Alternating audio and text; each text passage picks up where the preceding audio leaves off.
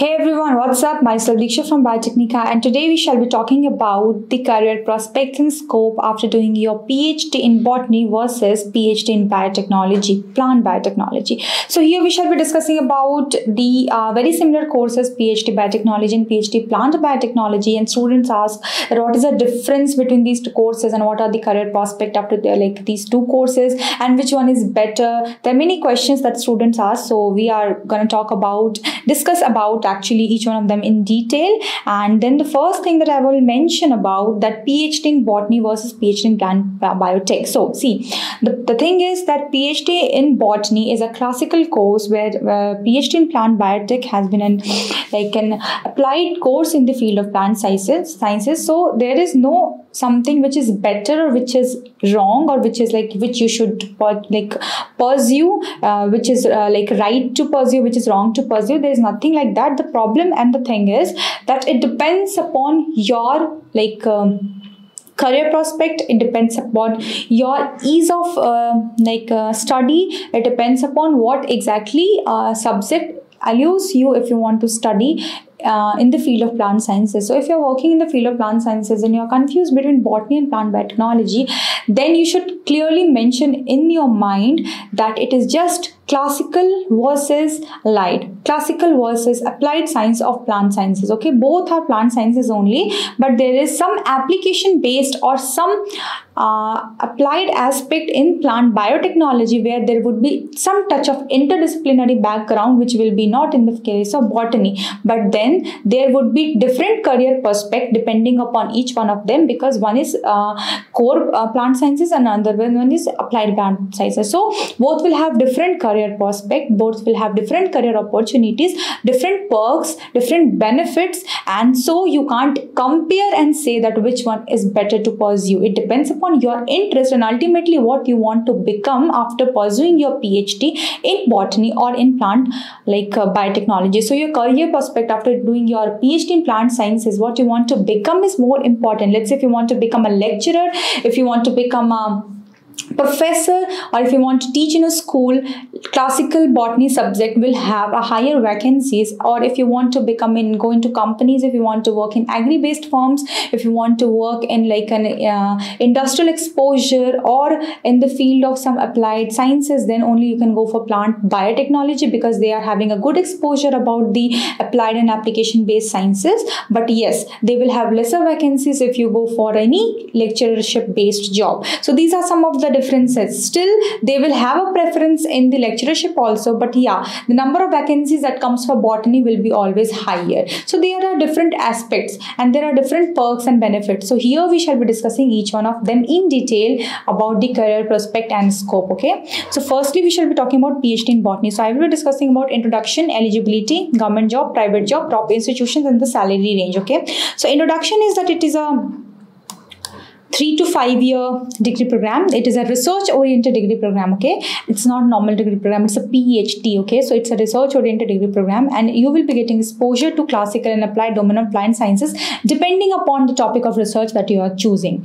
Okay, so this is about the introduction. Now comes to eligibility. So the eligibility is you should have a PG in the relevant discipline in the field of life sciences, applied sciences, horticulture, sericulture, in any relevant discipline. The PG should be in the relevant discipline that is applicable for a PhD in the field of botany, and you should have a minimum 55% to 60% of marks in the subject. I have set a cutoff of 60% because most of the places now ask for 60%. So mostly if you are at a 60% score, you are safe. So the eligibility is mentioned is here. Now we're talking about some of the government jobs. So if you want to go into government jobs after doing your PhD in in botany, then some of the government jobs are you can go for any organization. If you have done your PhD, it means you are a well-occupied researcher. So you can go for any research position. You can work in any organization and assist their research. You can go for any organization and help them in building a better prospect in the field of botany or in the field of botany plus environmental sciences, forestry. So you can go for any organization. One of such famous organization is National Reserves and Botanical Parks. Also you can go these places you can go, and also you can go for certain organizations such as Department of Environmental Protection, then you can go for Department of Conservation and Land Management, you can go for Department of Agriculture and Water, Animal and Plant Health and Inspection Service, Nature Conservancy, Public Health Services, Environmental Protection Agency, then about the Department of Agriculture, Smithsonian Institute. So this is about the different like organization that you can go and search for vacancies where it is available. They will have different vacancies for the for the applicants who have completed their PhD in the field of botany. So this is about the government jobs. You can also work in a natural reservoirs or botanical parks. There are certain National Botanical Research Institute. They have vacancies for PhD in botany. So you can always go for those positions. You can go for research labs where you will be having a research position in labs such as CSIR funded labs, ICAR funded labs, and DBT funded labs. Also, you can go and become a lecturer if you have qualified obviously CSIR Net Life Sciences examination. You can go and teach into the schools and colleges. Schools, like if you go for a postgraduate if you have a postgraduate degree and PhD, you can go for PGT teacher also, who teaches for 11, 12 standards. So they are equivalent to lecturer only. So you can go and become a lecturer in the schools, colleges, as well as universities. Or you can go and write for Indian Forest Service examination, or you can write for any other examination such as like this Indian Forest Service only, then SSC, Bank PO, UPSC, or state service based examination. So these are the examination, the government examination that occurs once in a year or twice in a year. And then you can always apply to these examination based on your eligibility and your interest. And if you're interested in pursuing forest sciences, if you're interested in the certain position that are always like advertised by the UPSC or state public service commission departments of your state, so they will always have some vacancies for PhD in botany, and some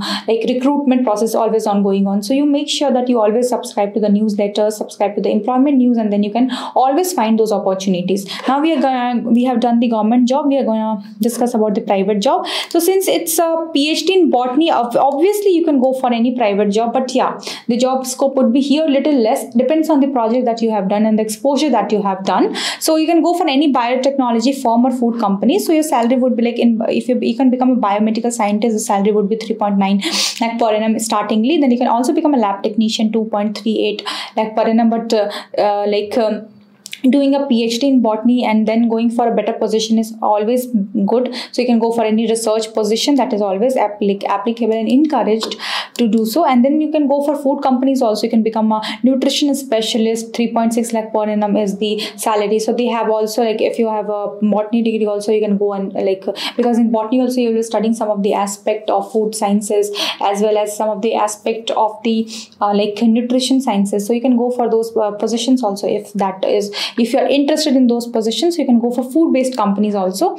And also there are some top institutions where you can go for any postdoc position, or if you want to go in for a PhD also, you can go. If you have done your PhD, you can go for postdoc position.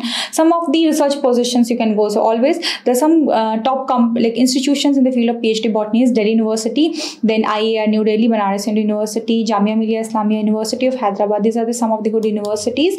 And then salary range is dependent upon the job profile. So a taxonomist will always get a salary of 4.8 lakh per annum. You can become an agronomist also, where you can have a salary of 6.4 LPA. Ecologist 6.7 LPA. Mycologist 6.6 LPA. Plant breeder, you can work in a government company also, a government firm also, or a private company also. The salary would be 5.5 LPA. You can become a botany lecturer. I have mentioned it's 7 LPA. Forest range officer, it is 6.2 LPA. And then research associate 3.5 LPA. So this is about the salary range of the different positions and profile after doing your PhD in botany. So now we are done with the PhD in botany. We have discussed about the introduction, eligibility, government jobs available, private jobs available, institutions, and the salary range. Now we will be discussing about PhD in plant biotech. Now, since we have talked that it is a applied subject, in the field of plant sciences. Again, the introduction would be same. It is a research-oriented degree program in allied and applied plant sciences.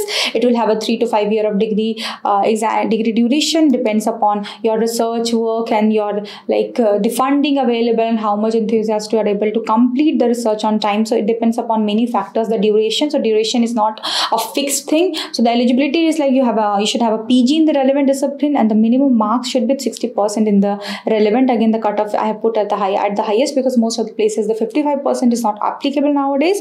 So PG should be in the relevant discipline applied to the plant biotech sector. The government jobs and the private jobs now we are discussing. So since we have discussed that it's a applied subject in the field of biotechnology, it's a biotechnology based plant sciences subject. Okay, so we have to think about it that we can't expect a normal vacancy, a usual vacancy that comes in the field of botany, zoology or the classical subjects. So the normal vacancies, if you go for especially exclusively for botany positions, exclusively for zoology positions, exclusive positions for plant biotech in government organizations as well as in the universities will be little less, again because it's an applied subject. But yeah, there are certain relaxation also where if the eligibility is such that you can have a botany / agriculture sciences / plant sciences / plant biotechnology, then you are always applicable. But for exclusive post, if you think that for exclusively plant biotech post it's lesser in the field of government firms. But yeah, there are always a hybrid eligibility where you will be botany / plant sciences plus / plant biotech. So you will be never running out of option. That I will always tell you will be never running out of options because you are getting an advanced degree. Okay, so you are getting an advanced degree, so you have an perks and benefit regarding it. And especially if you want to go for research and especially want to go for industrial firms, it is really good to have a plant biotech degree. Okay, so you will having a perks always. So the eligibility we have discussed. Now we are talking about the government jobs. The government job is such that you can become, you go to any research organization, you can become a researcher, research associate, project associate, JRF, SRF. But yeah, since you have done your PhD, you can become a research associate or postdoctorate fellow. So this was about the if you have done your masters or in the field of plant biotechnology. But since you are PhD now, so you can go for postdoc positions and you can go for any research associate positions. Now university or colleges you can go and be a lecturer also if there is a hybrid eligibility. And there are, because in the field of biotechnology also there is plant biotechnology, so they want a person who has qualified the plant biotechnology degree so that they can teach the students who are having a biotechnology program and plant biotech as one of the subject. And also there are exclusive plant biotechnology curriculum going on in many universities as well as colleges, so there also you can become a faculty. And then you can go for hospital and medical organizations also. Again, since it's an interdisciplinary subject, you will be having exposure to many things, and you can even go to hospital and medical organizations and work in collaboration with them. Again, there would be a hybrid eligibility for that. Then you can also become a plant breeder in government organization. You can you can equip it with different the techniques of plant breeding, the techniques of hybrid, the techniques of somaclonal propagation, micropropagation. So these are the techniques, or somatic hybridization. So these are the techniques you can actively recruit because you have been taught about the techniques, their applications in the field of agriculture sciences as well as plant sciences all the time. So you can always go and work in that sort. So you can always become a plant breeder in government organizations. You can become an environmental specialist also, again because you have been exposed with some of the part of environmental biotechnology also. So you can become an environmental specialist. You can go into government organizations again, such as national natural reserves and botanical parks, and also these organizations that we have mentioned. Same for botany also, Department of Environmental Protection, Department of Conservation, Land Management, Department of Agriculture and Animal and Plant Health Inspection Service, Nature Conservancy, Public Health, Environmental Protection Agency, other department. But you can go to the website and check for the vacancies available in the field of plant biotechnology. So these are the organizations, they always recruit the students who have done their PhD in the field of plant biotechnology. So you can always go and search for these the website of these organizations and search for any vacancy, and if you find any vacancy that is applicable for plant biotechnology students, you can always apply to them. Now we are coming up to the private job. Since it's again application or applied subject, there would be a lot of enormous number of private jobs available. So the private job, you can go for any agri and crop production company. They will actively recruit the PhD holders in the field of plant biotechnology, because the most of the curriculum you have spent is learning about the techniques, learning about the applied and application based aspect of plant sciences, learning about different techniques, how you can better the crop productivity, better the agriculture yield. So always always you will be welcomed by the agri and crop production company, and they will pay you really good. You can go for food and beverage company also. You can go for pharmaceutical and chemical company also, because it is an interdisciplinary aspect. You can go for even agripreneurship if you want to have an executive MBA degree and you want to become an entrepreneur. You can go for agripreneurship also. Again, depends upon your interest. So this is about the private job. Again, you will be having enormous amount of private job vacancies in the field of plant biotechnology. Then the top institution where you can go and study about plant biotechnology, your higher degrees also, and also the students who are also the studies where there is an active recruitment for the PhD program in the field of plant biotechnology. Some of them are Delhi University, Banaras Hindu University, University of Hyderabad, and IARA in New Delhi always. So these are the top institutions, and now we are coming up with the salary range. So the salary range for the entry level salary range I am writing here, and it depends upon the experience and the department where you are working and the relevant the salary.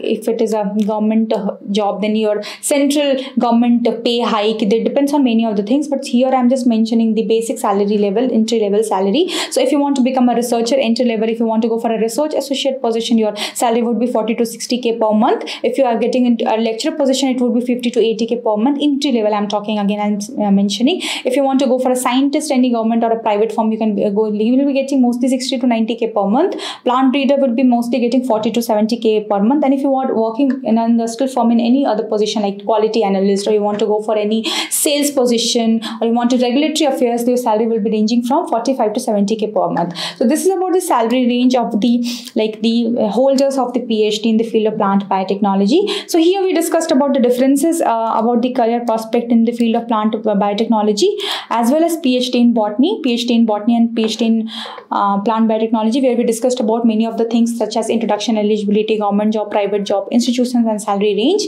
And now it depends upon your interest, what you want to become. It depends upon your ease of handling the degree, and if you have completed a degree, if you want to go for any PhD in botany, you want to go for any PhD in plant biotechnology, make sure you think about all these things and then try to go for the PhD and try to opt for the PhD, because we are talking about the PhD in botany and PhD in plant biotech sector. We have mentioned about many things about the job prospect, and the institutions also have mentioned where you can go and do your PhD in botany and PhD in plant biotech. So the future scope is always it will vary upon the interest, and it will always vary upon the current condition, and it is like that it will never any of the degree will never fade, because both of the degree has their own norms, their own values, and their own recognition. So it depends upon you where you want to go, where you want to stand after 10 years, or what exactly are your research interest. So if you are having that sort of clarity in your mind, then any degree what you pursue, be it PhD in botany or PhD in plant biotech, you will definitely do good.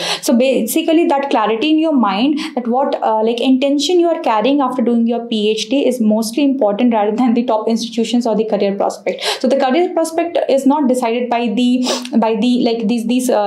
parameters. It also depends upon your ease, your interest, your passion of doing that subject. Okay, so here we have discussed about the common framework, and you can always search for these things on Google also, or any relevant website also. So you can search for these things, and if you have any doubt, anything, please mention in the comment box below. So here we have discussed about PhD in botany and PhD in plant biotech, and the jobs and career scopes in future also. So thank you so much for watching this video, and do like this video.